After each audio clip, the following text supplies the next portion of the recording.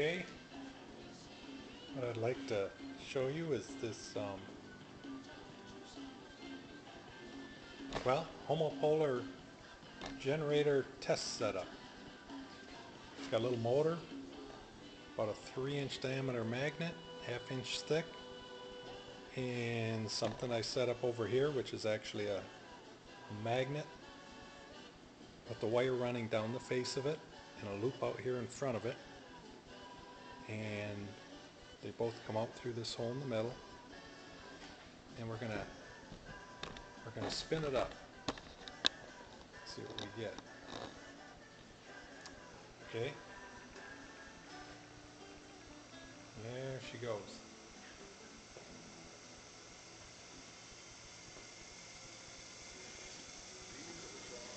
Now get my meter here.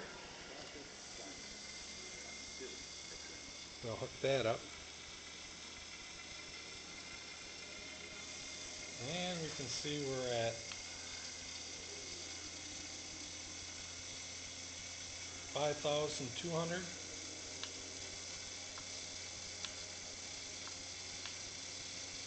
5,300. 5,400. 5,000.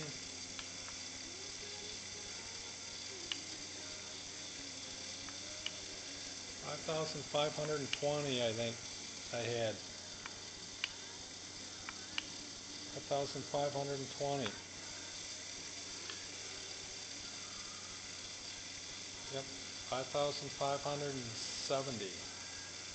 Anyway, 5,500 RPM, and I can turn this on, DC voltage, and you can see we get nothing. Zero.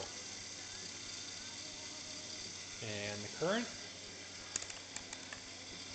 we get 0 and 0. We get absolutely nothing out of this thing. And I have tried it both ways with an attraction between the two magnets and this one repelling, and it makes no difference. This field, if it was spinning, cannot be shielded at all. 5,500 RPM. So now I'm going to, we'll just slow that down. I'm going to actually take change this configuration around, and we're going to run this little thing, which is going to be a set of brushes, and we're going to put a steel plate on there, and we're going to run a stationary magnet with rotating brushes, and we'll see what that does.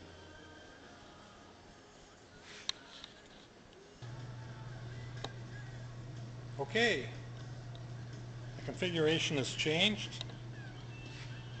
You can see now I have a stationary magnet with a steel plate on it and just a single conductor running to the face, which I'm going to spin up,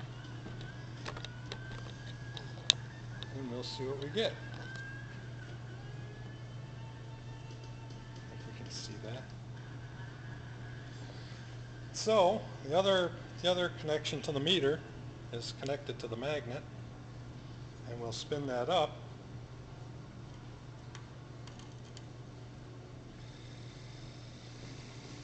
And touching this on the shaft, which is hooked to that, you see we get minus, not much, minus 22 millivolt. Turn up a little higher, 25, 26, 28, 29, about 30. So if I take and change the direction around, and those were minus, and go the other way, now we get a positive 30.